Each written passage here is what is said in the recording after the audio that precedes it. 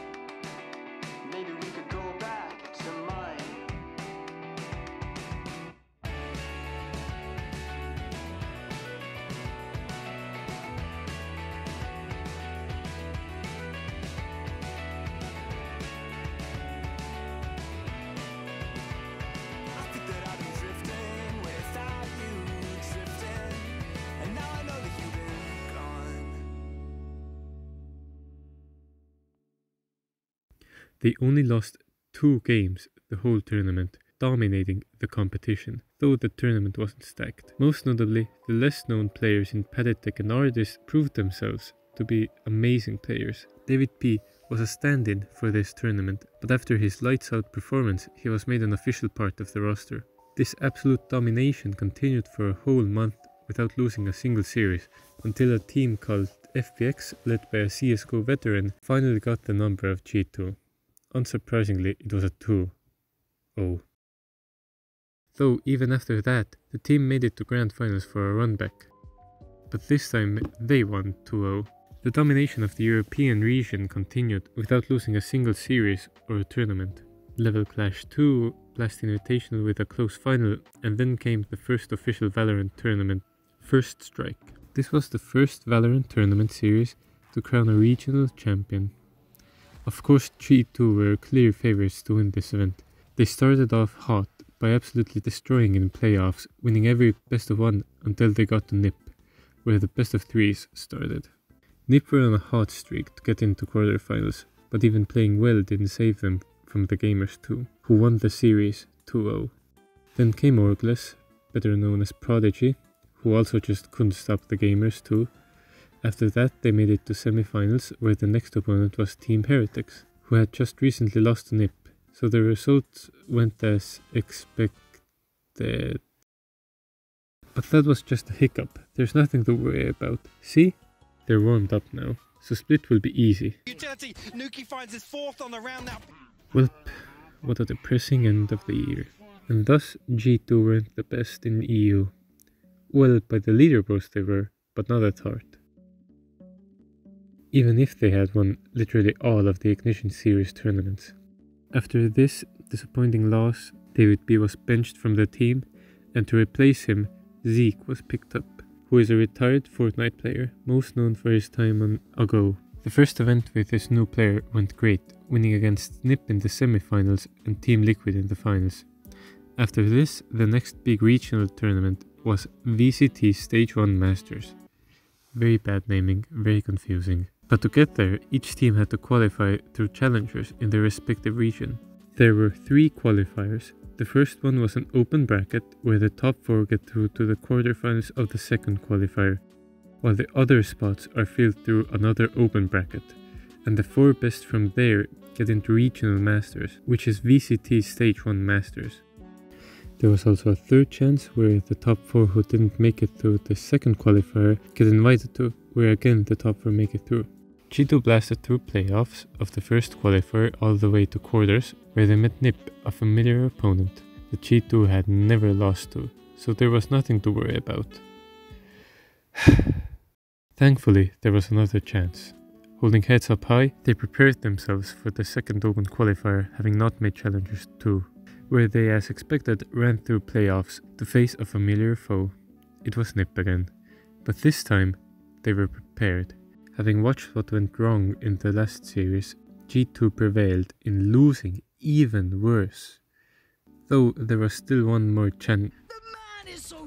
With that, they did not make it to Stage 1 Masters, showing signs that their reign over the EU region was coming to an end. VCT Stage 2 Masters was not long after, and this time the stakes were higher, because the tournament that was coming up was the first international one, so the chance to redeem themselves wasn't far away. As always, G2 strided to playoff. Never mind that. There's always VCT Stage 2 Challengers too. Sheesh, what a mouthful. Though, the difference here was that they had to play with a stand-in named Ozzy, because Zeke's performances haven't been the best. His father reportedly had COVID, so that could have been the reason. Yada yada yada, they got through playoffs and got their rematch against Vitality. And we know how good G2 are at rematches, especially with a stand-in.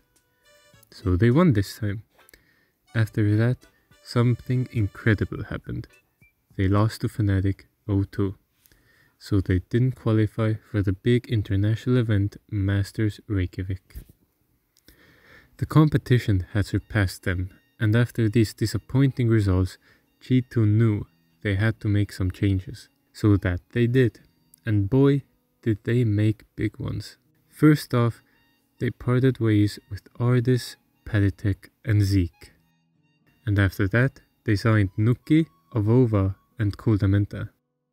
Nuki was mostly known in CSGO for his time on Hellraisers, and Koldamenta was a former PUBG Pro player. This roster only had one game, and it was against Finest, that they lost 1-2.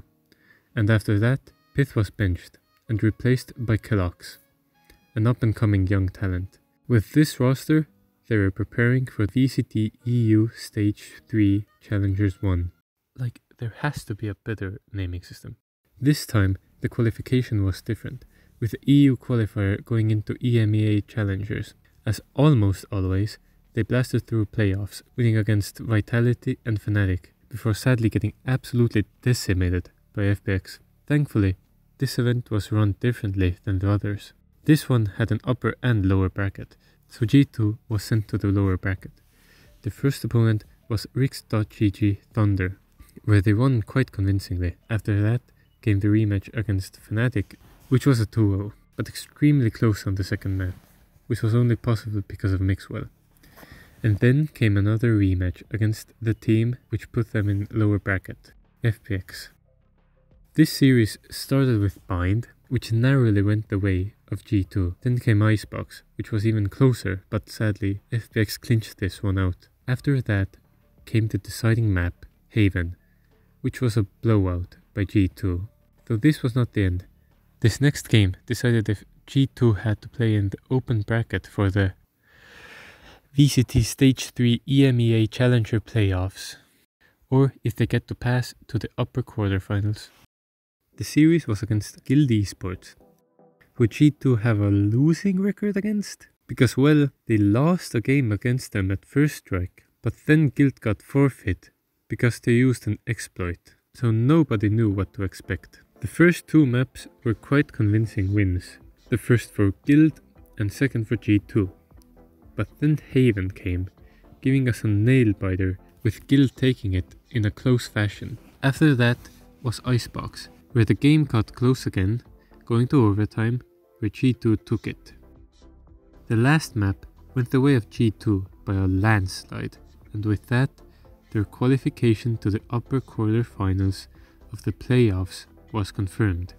This tournament wasn't over yet, that was still the losers finals, and now came the grand finals against Ascend, who were absolutely dominating this tournament. But G2 weren't no slouches. They went on to get absolutely decimated the first two maps, before showing signs of life on the third, but sadly that wasn't enough as Ascend won on the fourth. Even so, this was a major improvement by G2. It seemed as if this roster had what it takes to get back to the top of EU.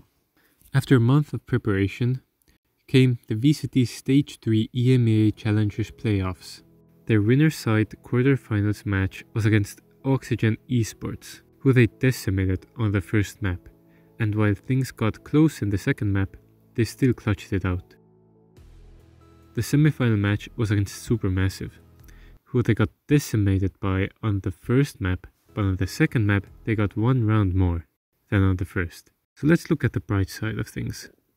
With that, they were sent to the lower bracket, where their first opponent was Giants Gaming, who resided an old teammate, David P. This series started off rough for G2, resulting on a loss on the first map, but they pulled together and just ran through the other two maps with ease. Oh my god. The next match was against Gambit, who were making a case for being the best team in EMEA. With the first two maps going either way, the last map was a nail-biter, but G2 lost, and with that, the run ended. But they still made it to Masters Berlin.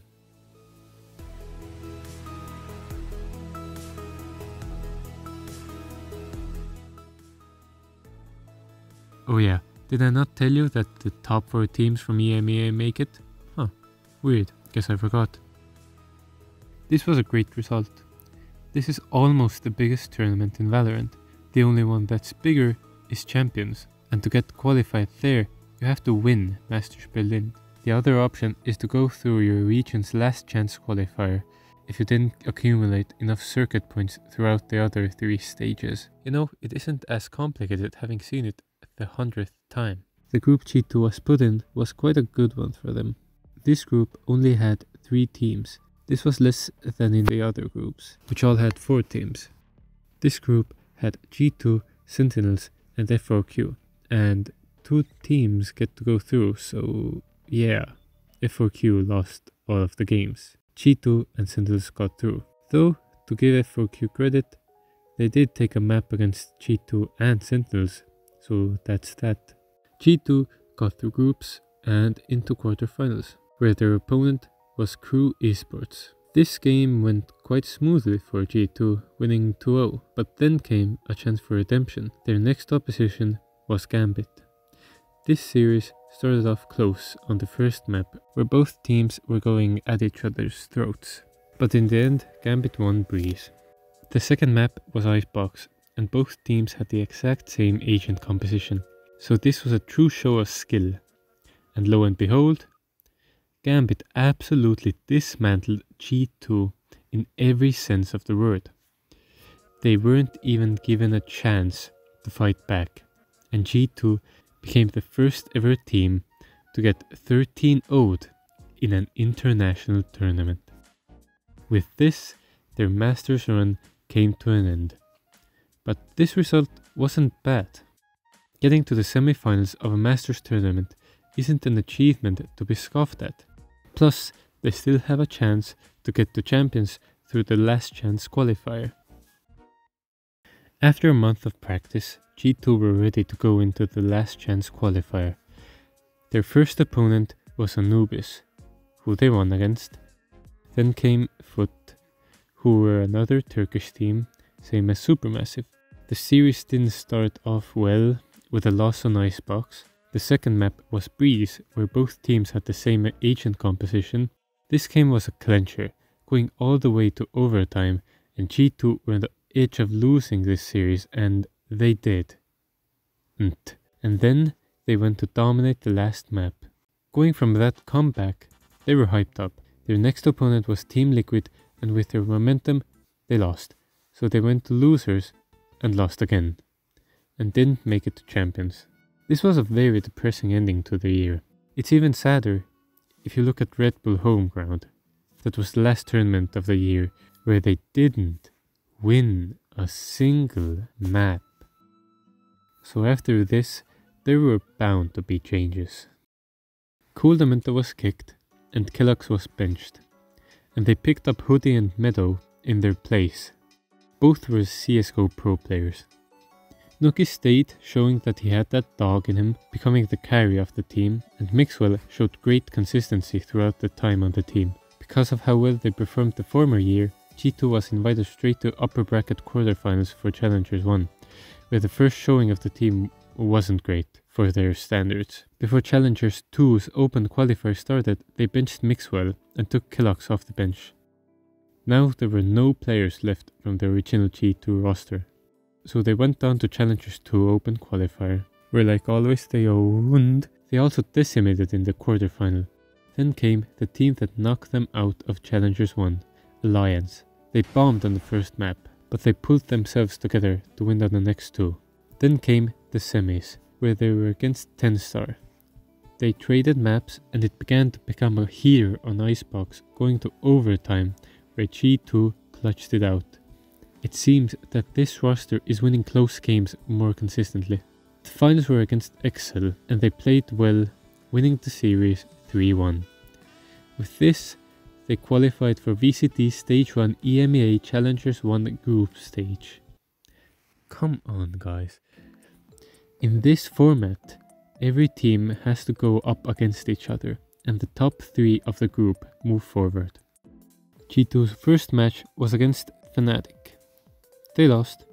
The second match was against Supermassive. Their last roster lost against these guys. Can the new roster come out on top? They can, and did. Now, the same situation. Before this match, G2 decided to move Kellogg's on the bench, picking Mixwell back up. Against Ascend. The last roster never won against Ascend. Can this one overcome them? No, they can't unfortunately. The next two matches were blowouts by G2 against BBL Esports and Guild Esports, and with this, they made it out of group stage. In upper quarterfinals, they were matched against Team Liquid. The first map went in the way of Team Liquid, with Yampy carrying. The second map was Icebox. This game started off with Liquid getting a lead on the defender side. But G2 also had a good defender side, and with that, it went to overtime, where G2 took the dub. Sadly, Haven did not have the same result, with Liquid taking the game in a quite convincing fashion. With that, M3C, formerly known as Gambit, were waiting for them in the lower bracket. Though it seems that loss woke up G2, winning the series 2-0 in quite the convincing fashion. And then came the rematch, where they crushed even harder, absolutely destroying Liquid, going 13-4 in both maps. And they didn't stop there. Losers Finals was up next against Fnatic, but the momentum was in G2's favour, going on to win the series 3-0. All that was left was Grand Finals against FPX. The winner of this match got to skip the group stage and get straight into quarterfinals of Masters. And G2, with the momentum they had, still lost. FPX has such a solid base of fundamentals that they just stopped G2 in their tracks. Though with this, G2 had qualified to VCT Masters Reykjavik 2022. Sadly, it later came out that FPX couldn't attend this event because of the travel restrictions in Ukraine and Russia at the time, which resulted in G2 getting the spot in quarters and Liquid taking G2's spot in groups. Their first match was against Zeta Division, who most people didn't expect would make it this far. They had already exceeded everybody's expectations by making it into quarterfinals. With that being said, G2 won. With that win, they had made it to the upper semifinals, where their next opponent was Loud, who, while not being the most known team, were thought to have a chance at winning the whole tournament. So G2 had a tough match ahead. They lost 0-2 and were sent to losers, where their opponent was PRX, who were the most crazy people in the tournament, having an extremely unorthodox playstyle. I'm not gonna try to fake you out with this one. This game was depressing to watch if you're a G2 fan, but amazing as a PRX fan. They got demolished by Forsaken and Jing. With this, their tournament run came to an end. After Reykjavik, Riot Games announced their plan for the 2023 year of VCT. They would go over to a franchised system, which means that organizations have to apply for a spot in the league. But before the franchising, there were still tournaments to be played, with the first one being Masters Copenhagen. To get there, G2 have to get first, second or third at VCT EMEA Stage 2 to qualify. The group stage was like EMEA Stage 1, with the top 3 of the group going forward. Their first game was against Focus. This was an extremely close one, with the first map going to overtime and the second going to the last round. Though sadly, that would be the last series that they win at this event.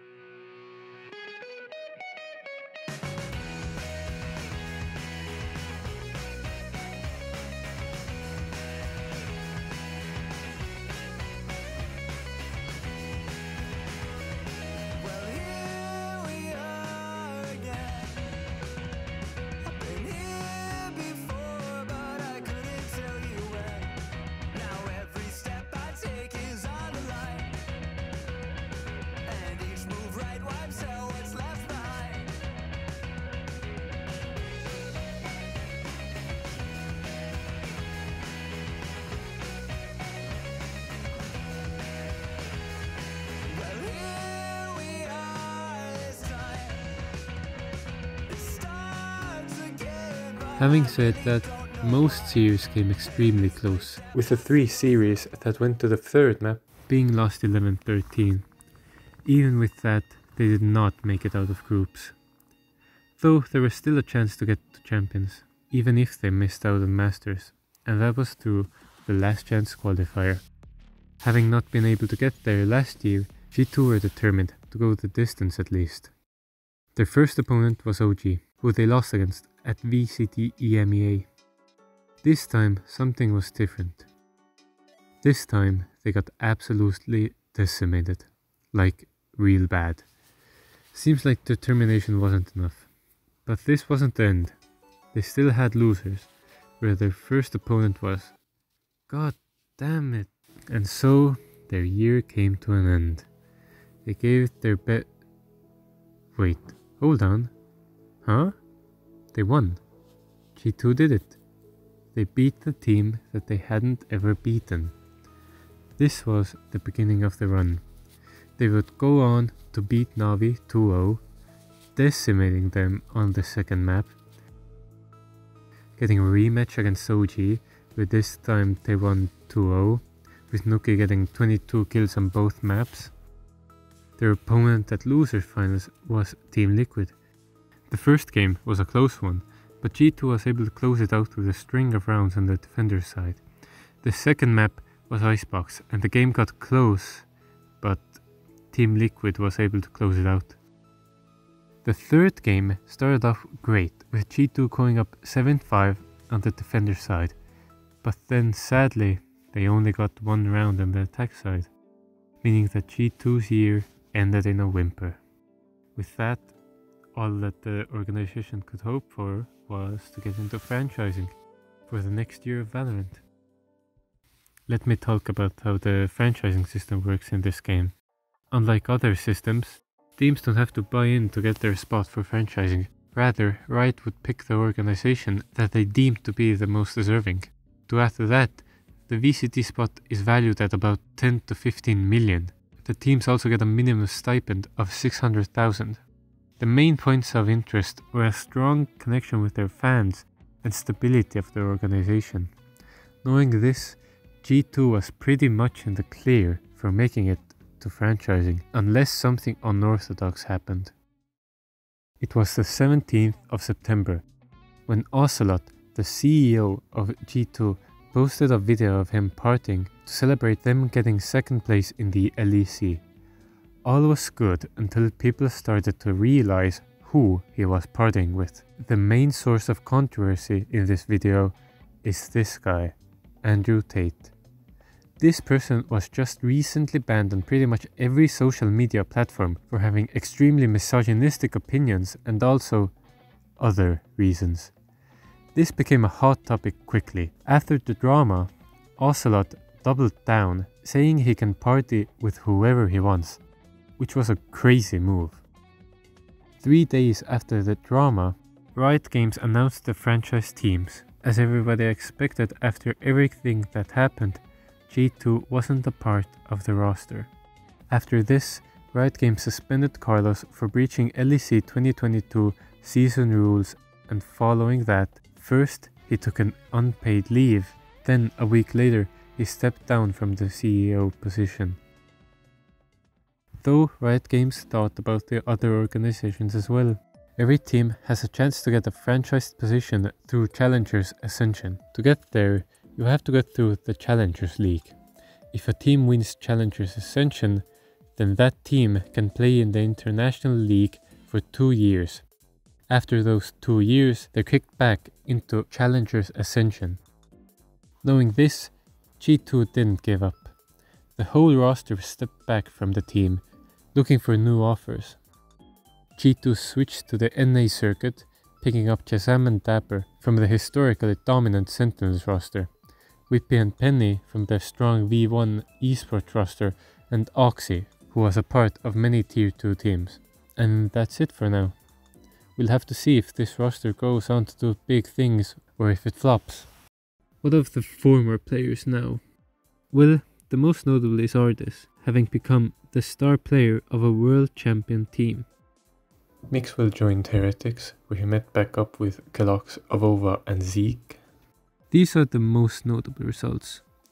Ocelot has just embraced the lifestyle, only flexing on social media about his life and having some interesting takes. In conclusion, G2 were actually only dominant in the beginning, still having good placements in official events, but never becoming a world champion team. And when it comes to the video posted by Ocelot, you just have to be mindful of what you post, knowing that the things you do affect the whole company. Oh, and thank you for watching.